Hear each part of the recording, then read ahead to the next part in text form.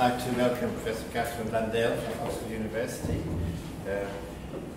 Many of you may know that she actually has an observatory quite near here on the grounds of St. Cyprian's, and she has a network of these observatories around the world, and it's the envy of any amateur astronomer. So I did see it once, and I was very impressed by it.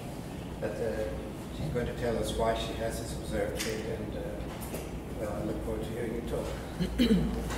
Thank you very much, Ian, and thank you very much, especially to Stella, for loaning me her laptop that would talk to the projector. I have many reasons to be grateful to the AAVSO, and I've added a new one to that list today. Well, it's a particular pleasure to be talking about spectroscopy in the Rainbow Nation. I love spectroscopy for reasons that you'll see, and I love this particular nation for many reasons. I'm going to be describing the project that Ian has mentioned, which my colleague Steve Lee over in the corner there and I have been working on a huge amount. This image is a reminder that serendipity can play a big role in getting very special data. But what I'm going to be describing to you is a very strategic and a very purposeful project designed to study a particular phenomenon that we see in the night sky. I want to tell you about a microquasar whose name is SS433. And I'm showing you this image of the night sky taken from Steve Lee's back garden in Australia with his DSLR camera to serve as something of a finding chart. Those red circles over there indicate the location of SS433, this microquasar that I'm going to talk about. Now, if you were to point a radio telescope at that particular location in the sky, and if you were to make successive radio images of the object at the centre of those red rings, and if you could colour code the radio emission that you observe, red or blue, according to whether material is going away from us on Earth or towards us on Earth, this is what you would see. What's actually going on here is that we're looking at a black hole system which is accreting matter from its neighbouring star, which it is orbiting around. Plasma jets are being squirted out in opposite directions, just as in the powerful quasars in the distant universe. It's a galactic scale model of that distant extragalactic quasar phenomenon. What's happening is that as the plasma is squirted away in opposite directions, the directions along which the plasma is squirted precess, tracing out a cone in space. So the picture to have in mind is that the axis along which the jet plasma is launched is tracing out exactly the same kind of shape that the paddle of a kayakist would be tracing out as they paddle a kayak. Some people find it a little bit easier to take in this cartoon in this sort of form, where you squirt out oppositely directed pairs of packets of plasma, which once they're launched, keep moving ballistically towards Earth or away from Earth. By ballistic, I mean they're not accelerating and they're not decelerating. If you just watch a particular blue blob there, you'll see it's moving at a straight line, in constant motion, not accelerating, not decelerating.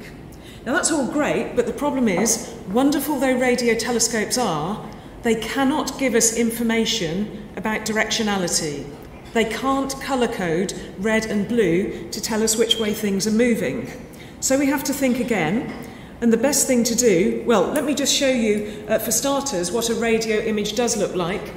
This is a radio image of that object, SS433, made with the VLA radio telescope, the Very Large Array radio telescope, and you'll recognise the zigzag curly corkscrew shape, which was shown on the previous cartoon movie. That's great, but you'll notice there's no red and blue directional information. So, how can we extract information about how jets are launched from this black hole system? It's an important coup if we can, because that will help us unlock how jets are launched in quasars in the distant universe. So the strategy is to use an optical telescope equipped with a spectrograph to split up the light coming from the central launch point here. So I'm now going to show you the sort of optical spectrum you get if you do just that. So the light on our spectrographs, which I'll explain to you in a moment, is split up into wavelength, which is along this bottom axis. The wavelength here is about 5,800 angstroms, and this is about 8,500 angstroms, approximately. And for those of you who aren't familiar with spectra, let me just tell you what we're looking at here. The tallest line here is the Balmer H alpha line. So this is a really common line that you see whenever you've got hydrogen. And the universe is stuffed full of hydrogen. There's a lot of it about. It's very easy to observe. So this line at 6563 angstroms is a winner. It's a really good one to study. In the context of this object, it's called the stationary H alpha line because it doesn't move that much. But I'll return to that later in my talk. This line here is also from the exact same atomic hydrogen transition, but it's blue shifted to shorter wavelengths. This one here is red shifted. It's coming from hydrogen plasma that's moving away from us, and so it's red shifted to longer wavelengths.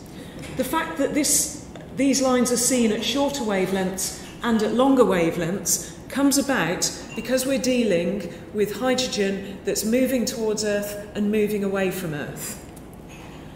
I'm sure it's familiar to many folk here, but if you have a particular type of atom here, this is sodium, which gives us the characteristic orange street lamps, we know that gives us very specific lines in a frequency spectrum. The key thing to realise is that if we put one of these orange street lamps in, if we looked at a particular spectrum and this is what we saw, but then we took that same street lamp, nailed it to the back of the space shuttle, skipping over technical details here, if that space shuttle was moving away from us, then we would see those orange lines move to red lines, move longer in wavelengths.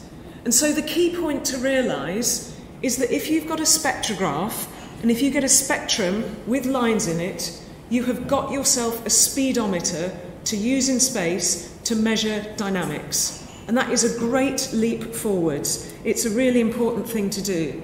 In the case of SS433, it's been realised that that blue shifted and red shifted pair of emission lines actually move successively.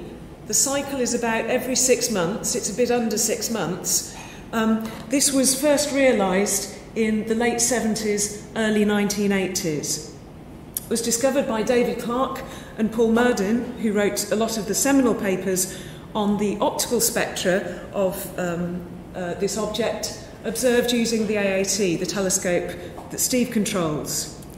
Martin Rees and Andy Fabian figured out that the underlying fundamental model must be these jets of plasma, hydrogen plasma squirting in opposite directions. And in a marvel of popular culture, discussion of this object and its remarkable moving lines even got onto the US television show Saturday Night Live. For those for whom equations are not their thing, please stay with me. These equations represent those sinusoidal graphs that you saw in my preceding slide. Just very briefly, this is what they're telling you about. Z plus is just your redshift, how the wavelength has changed. Z minus is your blue shift. Gamma and beta are things that tell you about the speed. So look at those and think, aha, that's just the speed at which the plasma is moving. Theta here is the angle of that cone that is traced out by the moving jet axis. I is the angle of the symmetry axis of that cone. And phi is just a phase, what fraction of the cycle you are through. That pair of equations, well, that's a pair of equations, but writing them out in full, that does a good job of describing the equation, the observations, that sinusoidal graph that I showed you on the previous slide. That has been known for a few decades, but actually there's something clever and cunning that you can do with it by just adding together these two equations. You'll notice these terms are identical, so the minute you add them together, they annihilate. Remember I said that gamma was something that just tells you about the speed at which the plasma is moving. It's a quantity we normally refer to as the Lorentz factor, but basically it's the speed. If you add together the simultaneously measured redshift and the simultaneously measured blue shift, in other words, how far your moving lines have moved across your spectrum, you have measured the speed. So again, if you can measure a spectrum with emission lines, and you know what those emission lines are, you've got yourself a celestial speedometer. And so this is something that we use a lot. That's written in a different form. The speed totally comes from the simultaneously measured redshift and blue shift. This is an incredibly powerful tool. And again, if equations are not your thing, don't worry, but please know those equations are why I started the project that I'm now about to describe to you. This project is called the Global Jet Watch. The word jet will be obvious, the word watch will be obvious, we've seen that something moves, but it's important that the word global is in there too. Those of you who observe by night will be aware that if you plot the observability or the air mass or the observability of a particular target at a particular location, at favourable times of the year and at favourable locations, that object will be above your horizon for perhaps 6 hours, maybe 7, depending on where you are and where it is. But of course, for a large fraction of a 24-hour period, no data, because of things like the object is below your horizon. So the way to overcome this is to plonk telescopes in various other parts of the world, separated in longitude. This red one is in Chile, green one here in South Africa, orangey one is in southern India, light blue is on the left-hand side of Australia, royal blue is on the, light blue is on the left-hand side, royal blue is on the right-hand side of Australia. And so with such a setup of telescopes, if you want to observe a particular object in the galaxy over here, because our planet spins, if you set up telescopes that are themselves separated in longitude, they will take it in turns to be able to collect data on your object of interest. So that was the idea, that was the plan. Fortunately, amazingly, I was awarded a research prize by the Royal Society in London and by the Leverhulme Trust in the UK. Research prizes mean freedom to do bold ideas, and Global Jet Watch was the bold idea that came out of those prizes. Bold ideas involve the gritty reality of concrete and broken fingernails and lots of hard work. This is the night sky over our Chile telescope. This is the back end of the Chile telescope, and the crucial piece of equipment here is that we have a manifold that can divert the light to any one of 4 ports. You'll see here a filter wheel and an imaging camera, and this is the bit that makes our spectroscopy work, a fibre injection and guiding unit made by Cheliac in France, guide a camera there, and this thing here is an optical fibre which, if you follow it down the side of the telescope, here we are, down the side, you end up plugging into the back of this shiny red box, which is our spectrograph. Steve Lee designed and built these spectrographs, and they're just fabulous. The throughput is very, very high because the dispersing element inside the spectrograph is one of these fancy volume phase holographic gratings, VPH grating for short. What's particularly special about these is that they're not like the traditional etched sort of grating, which attenuate the amplitude to give you a phase shift to give you the dispersed light. But these VPH gratings have a periodicity in the refractive index. So you get a phase shift without a loss of amplitude, and hence the throughput of these spectrographs on telescopes that are only 0.5 metre in diameter is just stupendous. And we get fantastic spectra on all of our telescopes through these. This project is not just about itself. It's not just about spectroscopy, it's not just about galactic black holes. by design from the outset there are spin-offs in this project, which is that most of the telescopes are in schools. These are girls at our school in rural southern India, girls here in South Africa. And it's incredibly important to be able to share our science, as Patricia Whitelock emphasised to us this morning. This particular school in rural southern India was founded by the government of India so that the bright children of rural families who would otherwise be working on the land could receive a formal education. Over half of them are first-generation literates. Before local bedtime, they have a chance to play with a shiny telescope. They have enormous fun doing so. And when they're having fun, they're in a place where they can learn. We're very, very happy about this. And of course, they're gaining skills. They're learning that technology and computers are things that, far from being things to be afraid of, they are things to be embraced and enjoyed. This is an email from a student at the India School that I got some time ago. Dear Madam, hope you saw the image of Jupiter, which I think is a planet. It was magnificent. We even saw, and then there's a bunch of targets you'll recognise, or Northern Hemisphere people will recognise. Guess what, Madam? Every night in my dream, I play only with stars and nebulas. Once I enter the observatory, I forget everything. I feel I have entered heaven.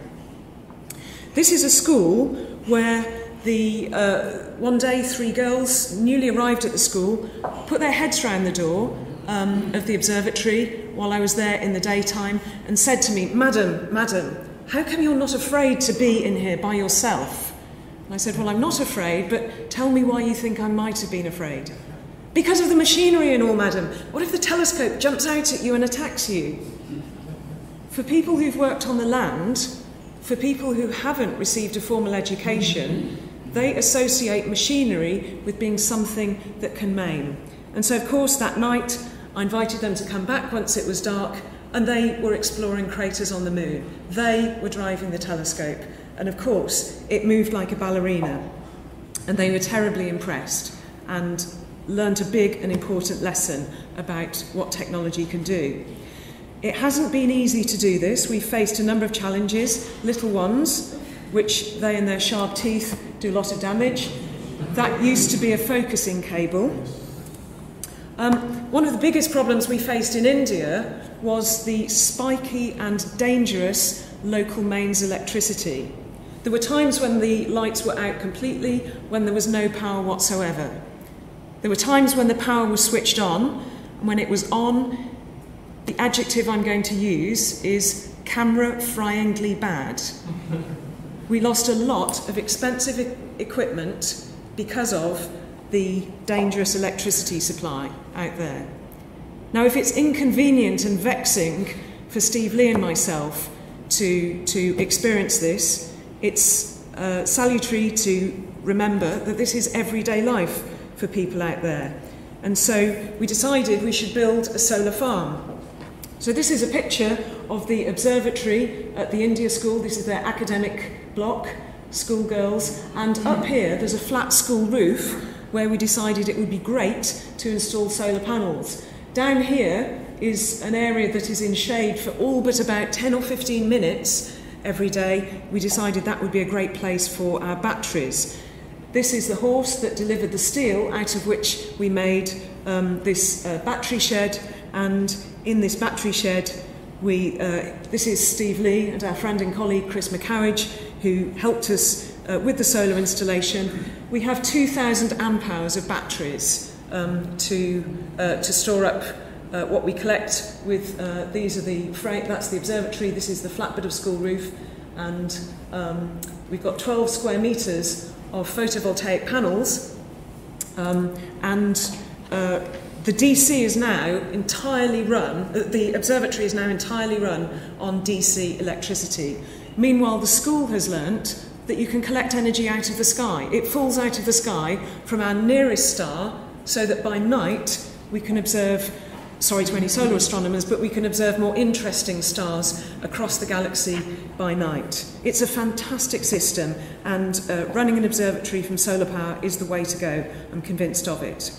Another big challenge was an 8.4 magnitude earthquake in Chile, but we got back on sky after 25 hours. And let me remind you, great big emission line, stationary H-alpha, blue shifted H-alpha line, red shifted H-alpha line. The rather weird pattern here is because the monitor crashed to the floor of the observatory while the observatory floor was coming up to it. So there was quite a lot of damage. The optics of the observatory was fine, but sadly the gears and the mount were a bit damaged. But we overcame these challenges, and we're getting fantastically gorgeous data for our science. You can see how the lines move in quick succession, spreading out in redshift as the object goes from being more or less in the plane of the sky to becoming more and more closer to Earth's line of sight. I don't know how clearly you can see on this. This is a bunch of stacked spectra. This is the stationary H-alpha line. And I hope you can just at least make out the moving lines here if you stack all these spectra together. There are various different ways of doing it, some of which show more clearly than others.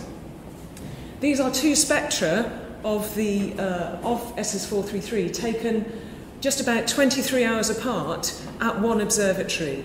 And you can see the changes are really quite dramatic. So if you only observe from a mono-longitude observatory, you miss out on a lot of the action for these relatively small, relatively lightweight, highly dynamical systems in our galaxy. So to have the multi-longitude network is a really wonderful thing. So these are the data that we collected. This was a huge amount of activity in the early days. And we've been able to establish a number of the key parameters in this system. I just want to briefly draw your attention to this stationary H-alpha line. You can see bits squirting off, at least I hope you can on this. I've got a slightly different rendering which I'll show you in a minute. The stationary H-alpha line in SS433 has long been known to be modulated by orbital period. It swings from side to side with orbital period. That's been known for some time. But I just want to show you how time resolution and spectral resolution, getting fine detail on the wavelengths, is really important for uncovering the underlying dynamics. So these two different, the red and the blue graphs that I'm showing here, are actually arising from two very different dynamical situations.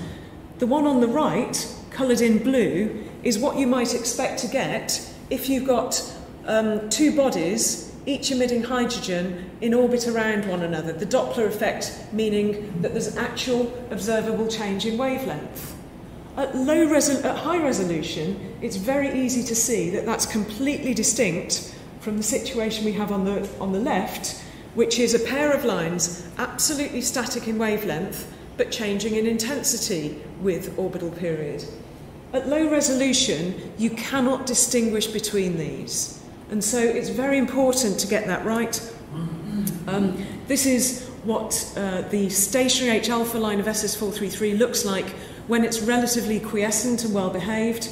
You see there's one broad line shown in black at the bottom, and then there's a pair of lines.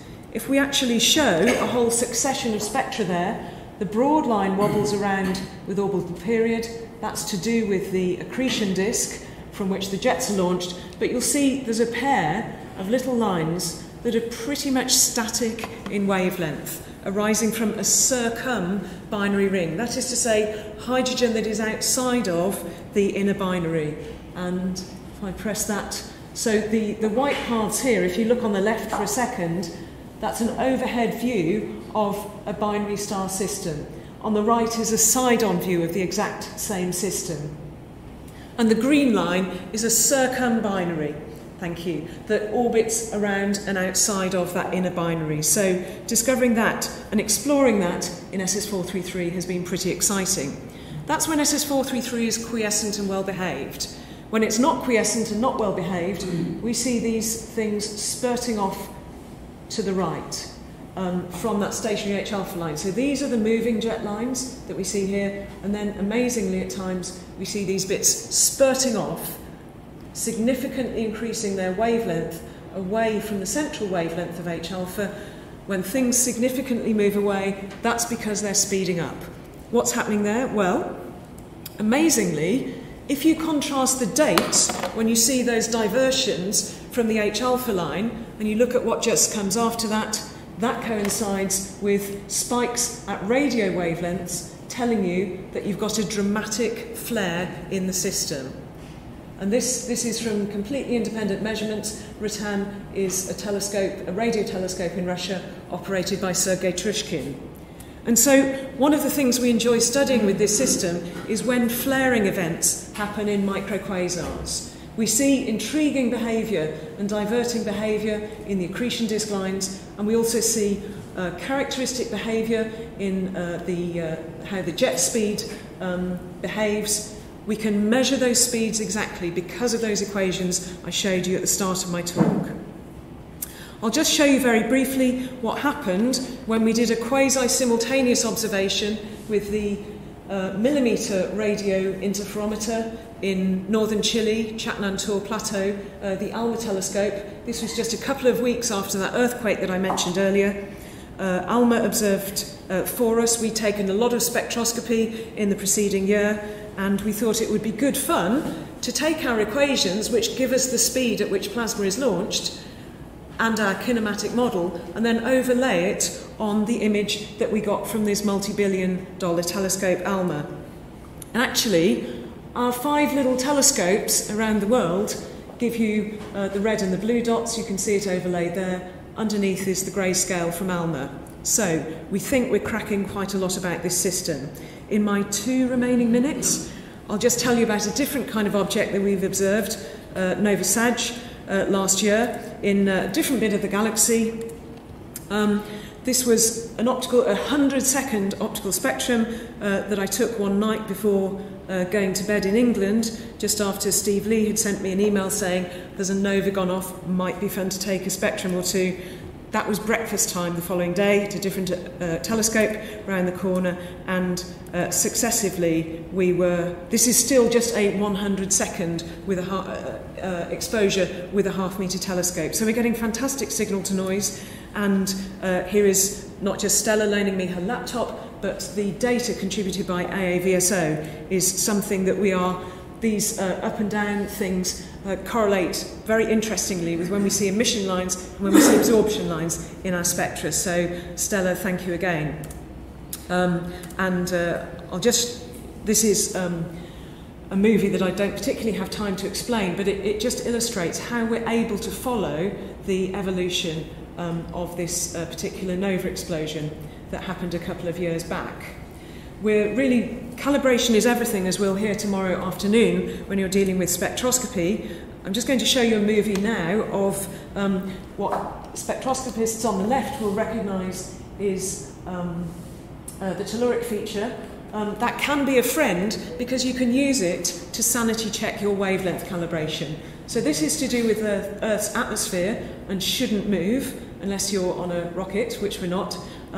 But here, this is wind from shown here in oxygen. So if you just watch what happens, you'll see the trough on the left remains rock solid, while this peak moves further and further away from its rest wavelength, indicating it's increasing and increasing in speed. Well, I've galloped through a description of some of the activities of the project. There's more information at our website there, but I'll be talking a little bit tomorrow about how you might wish to join in with some of the monitoring that we're doing. But I will stop there. Thank you.